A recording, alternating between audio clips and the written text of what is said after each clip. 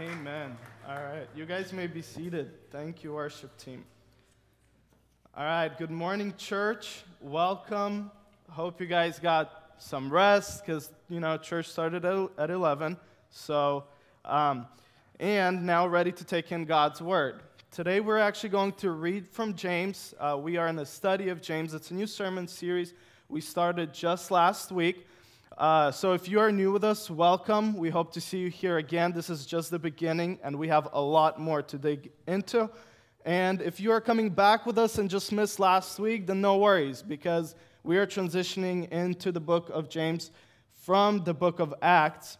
And actually, where we stopped our study of Acts is a perfect place to transition into James, because the book of James was written by the half-brother of Jesus, and most likely it was written right around that period of chapter 11 of Acts, during the time that the church was experiencing persecution, during the time where the church wasn't even preaching to the Gentiles yet, most likely in a time when most of the Christian believers, or all Christian believers, were just Jews who were dispersed through Israel and beyond.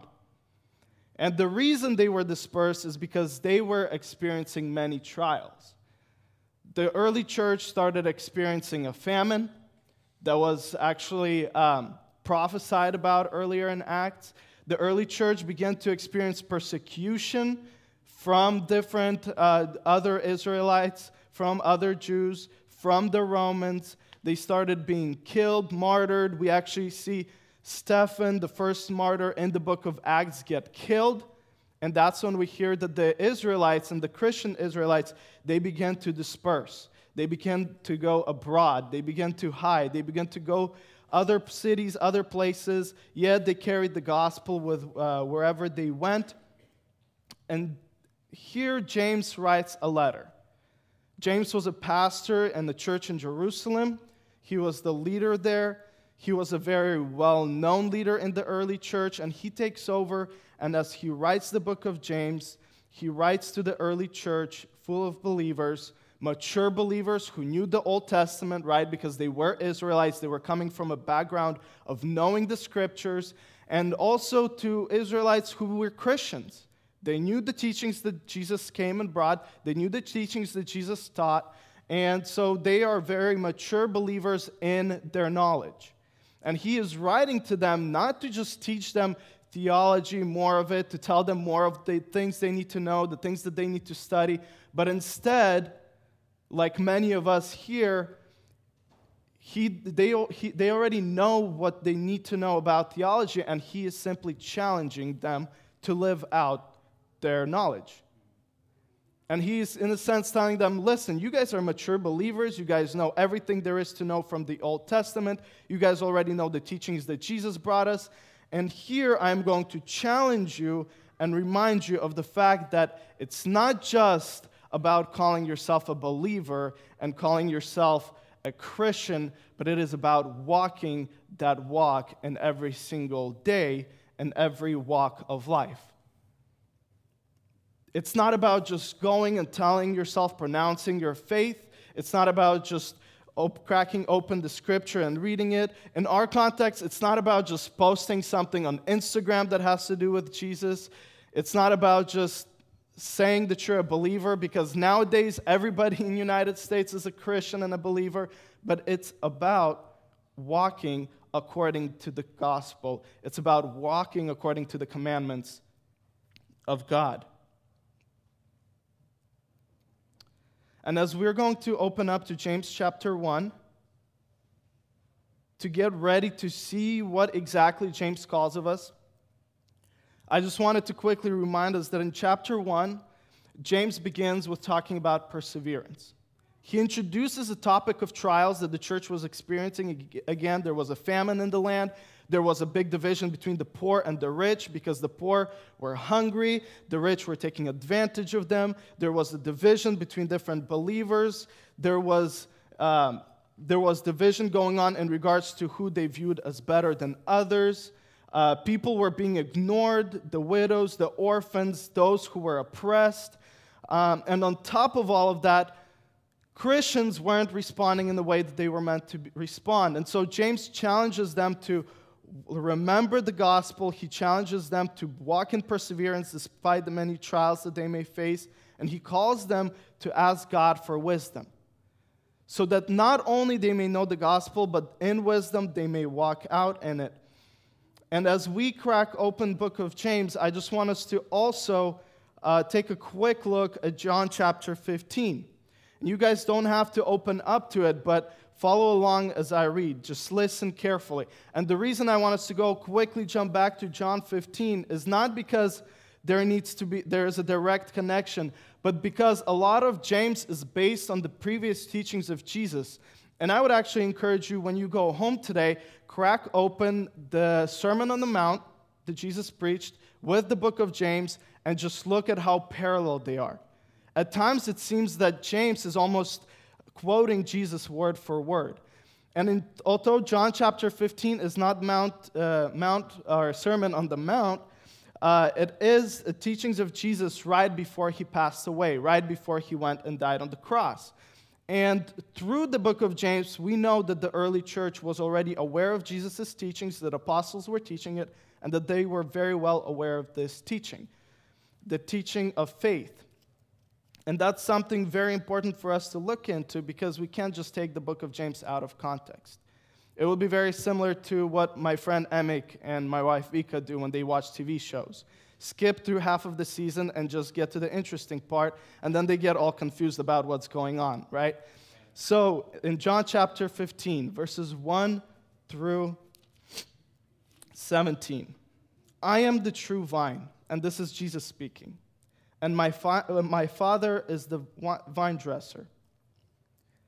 Every branch in me that does not bear fruit, he takes away, and every branch that does bear fruit, he prunes, that it may bear more fruit. Already you are clean because of the word that I have spoken to you. So already he addresses his disciples. That's who he's speaking to. This is a bit before Jesus gets taken to die on the cross. And he reminds them of the fact that, listen, you are to bear fruit. I am the vine, you are the branches, and the Father, he matures you, he helps you grow in your faith. That way you may bear more fruit, but don't forget a very important part. You are already cleansed. Meaning, you have faith in me, you are already a Christian, you are already saved. He is speaking to believers here. Abide in me and I in you. As the branch cannot bear fruit by itself unless it abides in the vine, neither can you unless you abide in me. I am the vine, and you are the branches.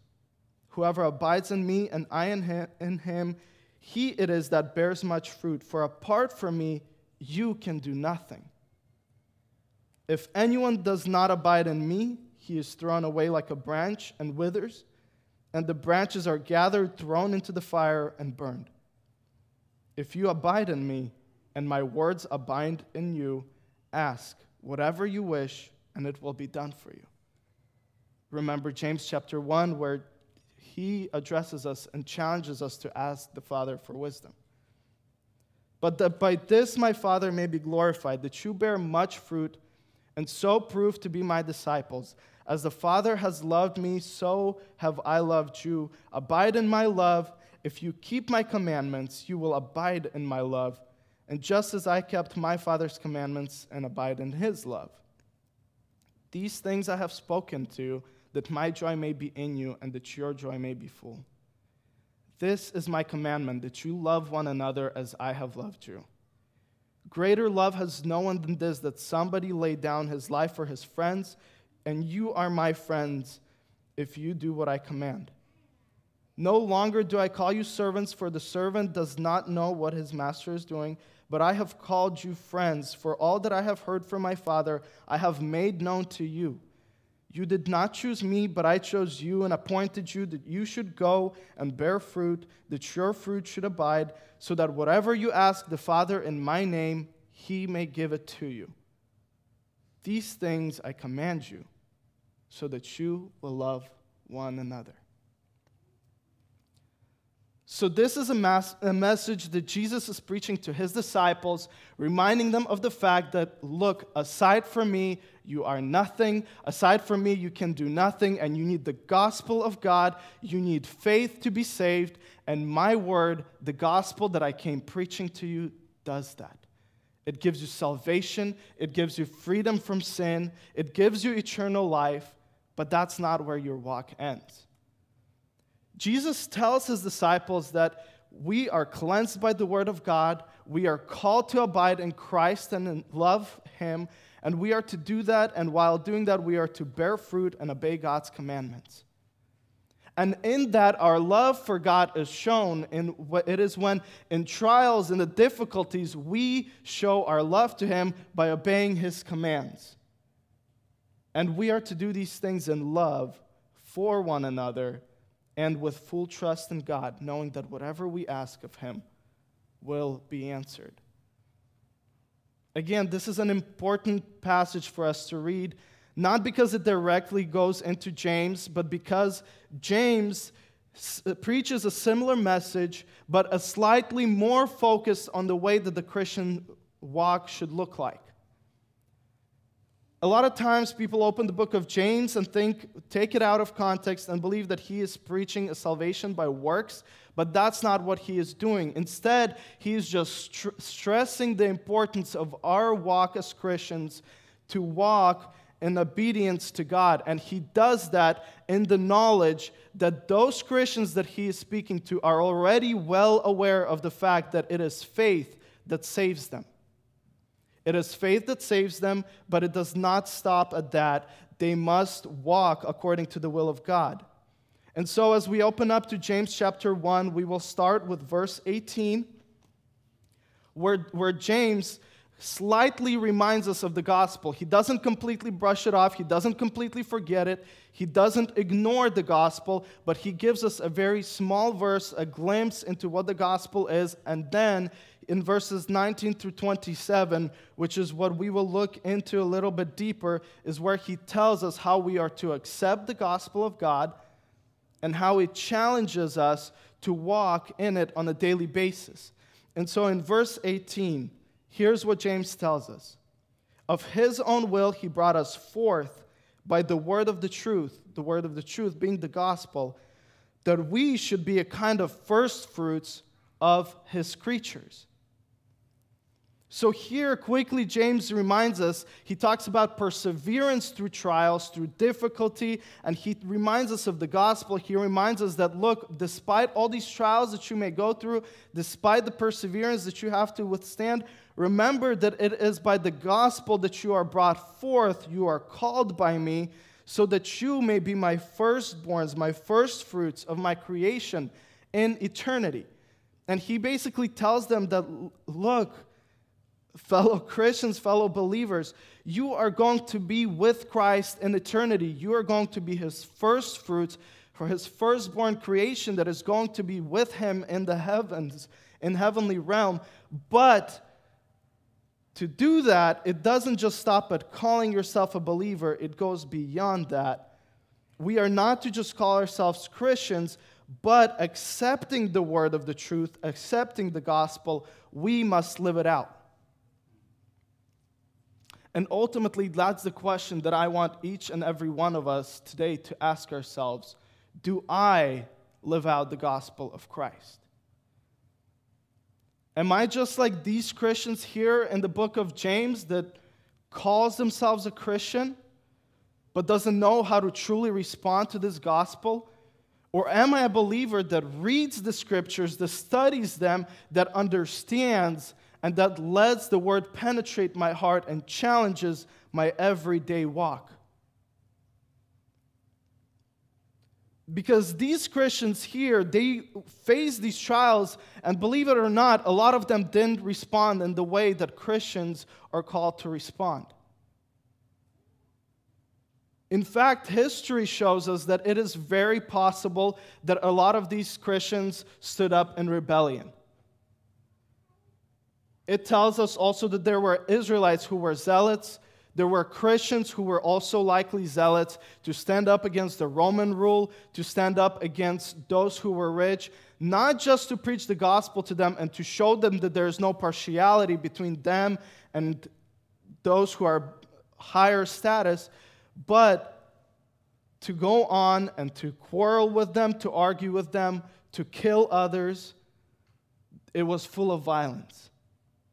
And a lot of times as we read the book of Acts, we don't see that. But the further we're going to dig into it, we are going to see what a violent, what an angry place it was, even in the church, where when Gentiles begin to accept Christ, they are being hated by other Christian believers, by the Christian Jews, for not being Jewish.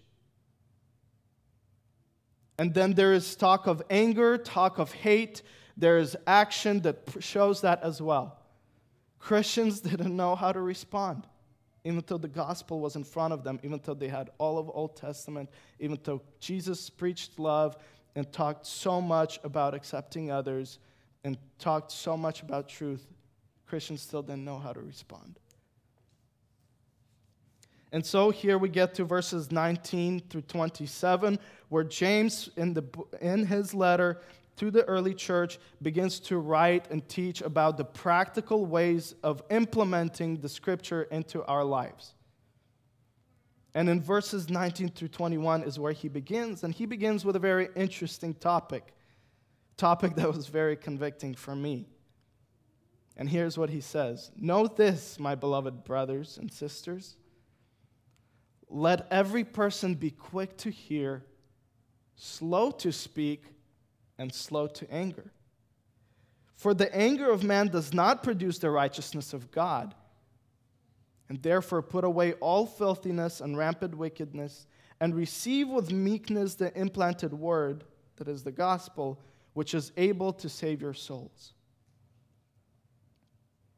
So here James gets very practical, very clear, very straight to the face, and honestly, just as you read it, is exactly what it says. Be slow to speak, be slow to anger, but be quick to hear. The Christians within the church were very quick to express their emotions, which is okay. It's okay to show your emotions, but God calls us to do it with thoughtfulness. He calls us not to be angry and act out of anger. We are called not just to watch our words, but we are called to be quick to hear. We shouldn't speak without control. We shouldn't speak without thought. And we shouldn't speak out of anger. And it's very easily said for us, right? When you hear that, you're like, man, that's so easy. That's obvious. I mean, come on. Like, duh. Of course you should think before you speak. I was taught that since I was 4 or 5 years old. But it's much more difficult to do when you're in that moment of somebody in your face telling you how worthless you are, right? The first thought that comes to your mind is that you need to be slow to speak. Or when you are being persecuted for your faith, what is our first reaction? Is it often to just slow down and think and soak in the environment that is around us? To think about the way that we are going to respond, to respond in a way that is going to reflect the gospel best?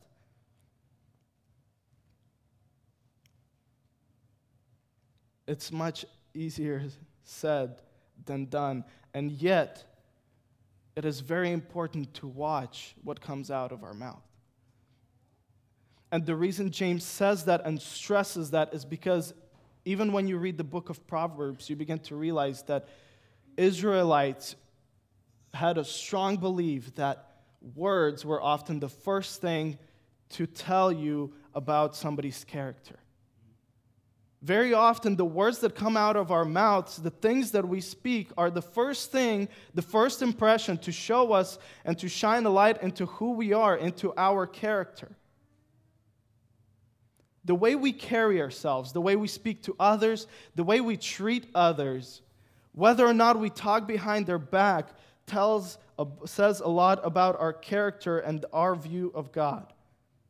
And James is going to stress the tongue a lot more later on. But the basic idea, the very shallow idea, the very beginning and intro of what he's trying to say is that, look, the Word of God, the gospel that is being preached to us, should be accepted with humility. And the very first place that it should begin to affect, the very first thing is our speech. And it is the way that we carry ourselves and carry the words that we take with us. And later on, we're going to see him even mention that with your mouth, you both bless and curse God. And that's not okay. Because we are to speak with the righteousness, we are to speak in a way, as verse 20 says, that is going to produce righteousness of God or bring God glory. Ultimately, he is challenging us to speak in a way that is going to bring God glory. And then he goes into verses 22 through 25. And here, James takes a shift from not just speaking. He challenges us as Christians. He tells us that it's not about just the way you talk, right? That's just the beginning. But it's about the way you do your life. It's about the way you live. That's what being a Christian is about. It's not just about you telling you're a Christian. It's not just about fixing your speech, but it's about the way you do your everyday life. He goes on to tell us, but be doers of the word and not hearers only, deceiving yourselves. It's very easy to call yourself a Christian. It's very easy to come here and sit in these chairs, be part of a church. It's very easy to go to a community group and study God's word, but it's much more difficult to do God's word. And just think about what he says. Be doers of the word and not hearers only, deceiving yourselves. Don't lie to yourself thinking that you are a Christian and yet ignore the commands that God gives you. For if anyone is a hearer of the word and not a doer, he is like a man who looks intently at his natural face in a mirror. And then, when he looks at himself and goes away, he forgets what he looked like. Imagine looking at yourself in the mirror, turning around and forgetting who you are. Completely forgetting your identity. Calling yourself a Christian, but not living with it, is denying your identity and who you are. It's not living according to the identity of Christ. It's not living according to the word that God calls you to. It's not living according to the claim that you make. We often claim to be Christians, but we don't carry ourselves that way. We don't live like it. We don't walk it out, especially in the difficulty. Again, James stresses the importance of doing all of these things, of living out the gospel and living out God's commands in moments of trial and persecution and difficulty. He's not just talking about it in the times of comfort. He's not looking at us and he's not telling us, look, be a good Christian, when others treat you well, treat them good, Be a good person, that's all it takes. No, he's telling them when somebody spits in your face, when somebody is running after you, wanting to stone you and kill you, when you are being hated for what you believe in, you are to accept the word of God and you are to live according to the gospel. Despite the various trials that you face, ask for wisdom and it will be granted to you, and live according to it.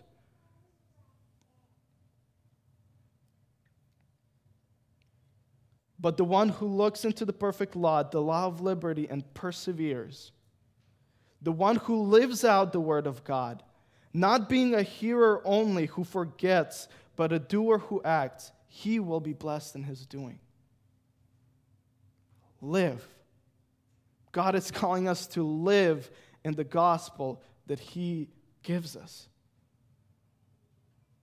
Just think back to John chapter 15, where Jesus is speaking to his disciples, and he says, look, if you are a Christian, you call yourself my disciple, well, I am the vine and you are the branches, and you are to bear fruit that I bear in your life. You're not just to call yourself a believer. You're not just to say that you have the gospel in your life and turn around and live as you please. You're not to go back to Moses' law after I die. Once I die, you're not to go back to the old vine dresser. No, you are to live in me. You are to live according to the new gospel. You are to live according to the word that I give you. And you are to walk in the way that I have set for you.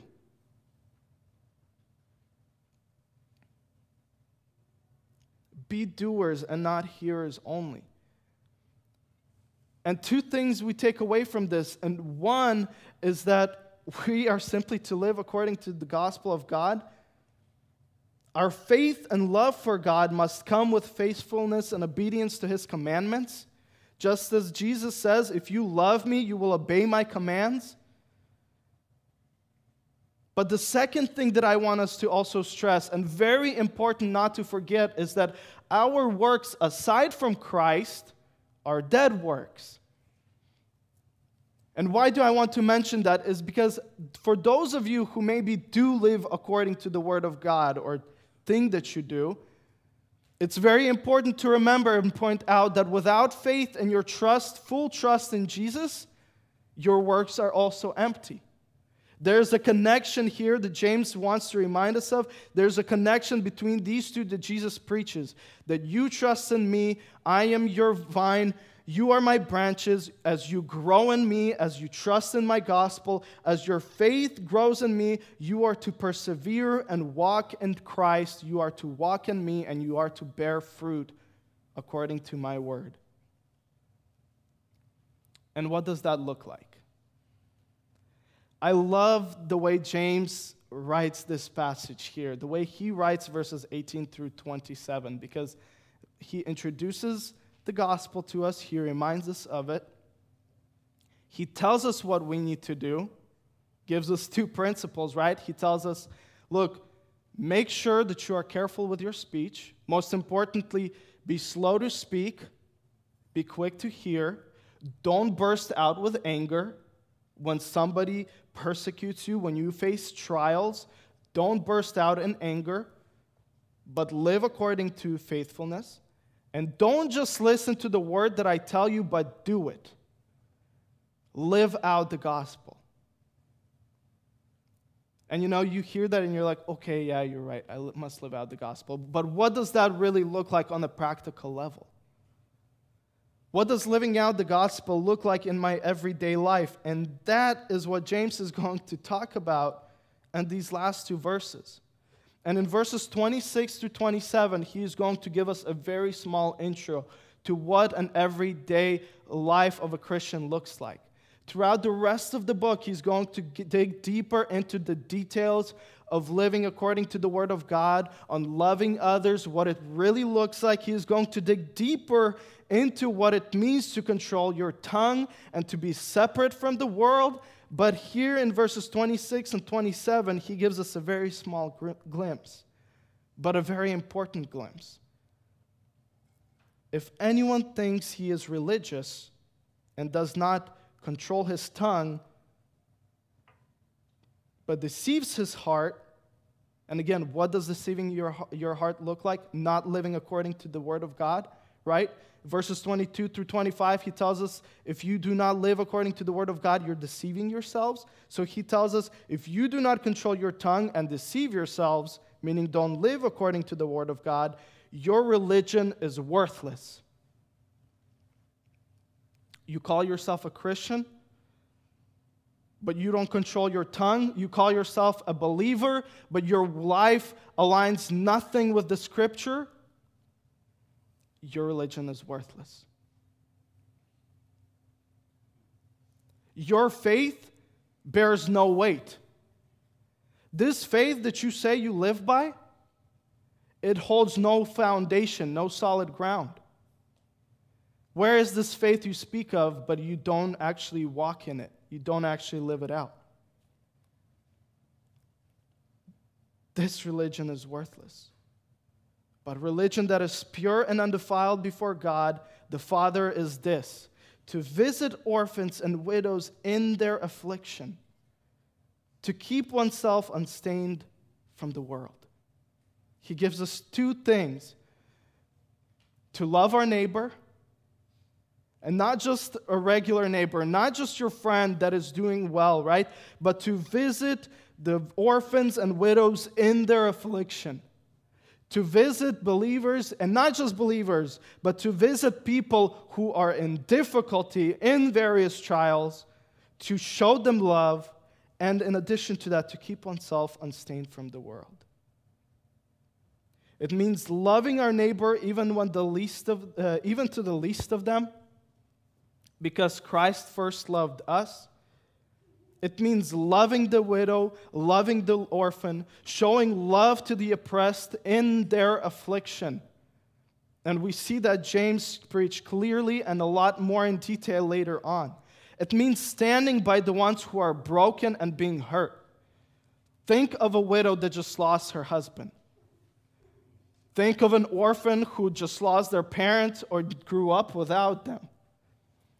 Think about the parents that lost their children.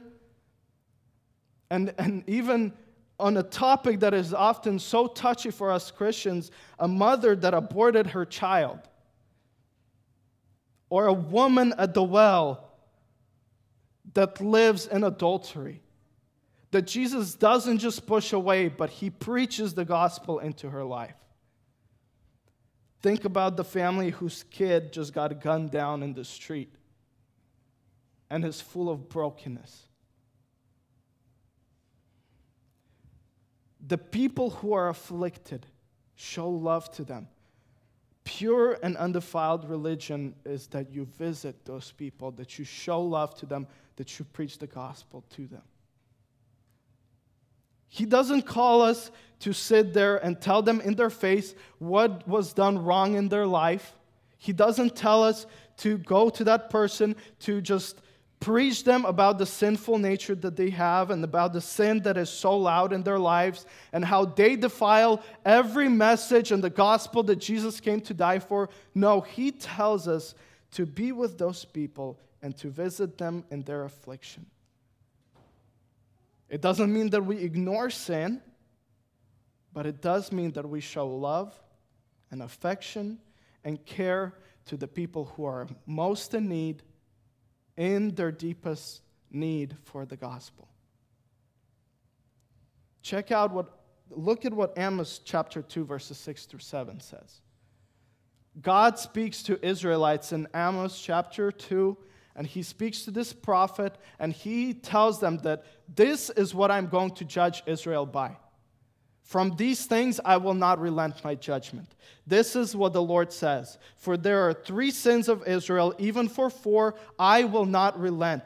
They sell the innocent for silver, the needy for a pair of sandals. They trample on the heads of the poor as on the dust of the ground, and they deny justice to the oppressed. Father and son use the same girl and so profane my holy name. Completely disregard those who are in need, those who are poor and those who are in need of the gospel, those who need to see the love and the sacrifice of Christ most. Those are being ignored. And yet we are called to live according to the gospel of God. And so often, it's not even that we don't go out there and live a sinful nature of life. Oftentimes, all it takes is for us to get our comfortable seat in church and to just stay rooted where we are. But that's not what Christ calls us to. He doesn't call you to be seated in your chair in your church and to just hear the gospel and to know what it is. He doesn't just call us to be part of worship team and to just set up for the church service. He calls us to get our hands dirty and to live with the gospel in everyday lives around people who need to hear it. And the truth is this. The truth is that at some point in our lives, we will all be in that affliction. The truth is that someday you're going to be under various trials, just like these widows and orphans that he is speaking here about, or just like the church that he is speaking to. And just like the church in Jerusalem that couldn't escape their trials, that couldn't escape their persecution, there will be times where we feel like all these various trials are crushing us and we can't bear to carry the weight. There will be times when we will fail and it will feel like we are not living according to the word of the gospel that Christ calls us to. Each and every one of us will be in those shoes one day, if we're not in those shoes now. We will be people that just can't seem to get our act together. We will be people that just keep either screwing up or we feel like our whole life is in ruins because of the trials and the circumstances that we are facing. But the beauty of the gospel is this. And I'd like us to turn to John chapter 21. Remember how in John 15, Jesus calls to his disciples to live out the gospel, tells them that, listen, you must live according to the word of God. Otherwise, if you do not bear fruit, you will be thrown out. He is speaking to his 12 disciples before he dies on the cross. One of those disciples being Peter, who moments later actually denies Jesus 3 times and betrays him. And yet in John chapter 21, after all of that, in verses 15 through 19, after his resurrection, Jesus is speaking to Peter, a man who is still under, in a sense, a trial, who cannot forgive himself and cannot believe that he betrayed the one man, he betrayed Jesus, the one person whom he told he was never going to leave his side. I will go to death if that's what it takes, Jesus. And here's what Jesus tells him. Jesus didn't yell at him. Jesus didn't scorn him. Jesus didn't tell him about how terrible his sin was. But instead, when they had finished eating, Jesus said to Simon Peter, Simon, son of John, do you love me more than these? Yes, Lord. He said, you know that I love you. And Jesus said, feed my lambs. Again, Jesus said, Simon, son of John, do you love me? And he answered, yes, Lord, you know that I love you. And Jesus said, take care of my sheep. And the third time he said to him, Simon, son of John, do you love me? Peter was hurt because Jesus asked him the third time, do you love me? He said, Lord, you know all things, and you know that I love you. And Jesus said, feed my sheep. Very truly, I tell you, when you were younger, you dressed yourself and you went where you wanted. But when you are old, you will stretch out your hands, and someone will dress you and lead you where you do not want to go. And Jesus said this to indicate the kind of death by which Peter would glorify God. And then he said to him, follow me. You see, the truth of the gospel is that Christ died for our sins, and he calls us to live out the gospel. And he calls us not to be just hearers, but doers of it as well, in the most difficult times and difficult trials. We are not called to just sit around and just do our lives the way we're used to doing it, to in the comfort of our homes and just to preach the gospel to our kids and to go to church on Sundays and go to community groups once a week and to just stop at that. We are to get our hands dirty and to fight for lives that Christ calls us to. We are to live out the gospel even when we are being persecuted, but at the same time remember that even in the moments that we fail, that does not mean that you are lost and you are beyond God's reach and that you have lost your salvation. But no, even Peter, the man who betrayed Jesus himself, was given a chance again and again, and that wasn't the last time that he messed up and strayed away, in a sense, from the gospel. But yet Jesus calls them to follow me. And we know what a great and wonderful apostle Peter became later on. A man that truly lived out the gospel of God. And so, let us allow the gospel to sink in. May we accept it with humility, with meekness that God gives us. And as we do that, live it out in everyday lives. Not just in the comfort of our homes, but around the people that truly need it. Let us finish in prayer. Father, I thank you for this morning, Jesus, that you have given us a letter by your half-brother James, Lord.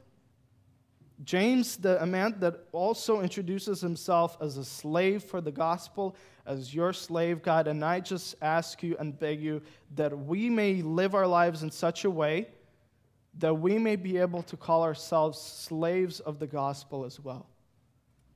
Lord, give us courage and give us power to ask you for wisdom when we need your wisdom, to overcome the various trials and temptations that may enter our lives. Lord, that even in the most difficult situations, we may not stray away from you, God, but that our speech may reflect you, that our speech may glorify you, and that our actions may reflect your word. That in all things we may not forget those who are oppressed and are in the deepest need of you, but God, that we may search for people who need to hear the gospel, that we may be there for the people who need you most. Amen.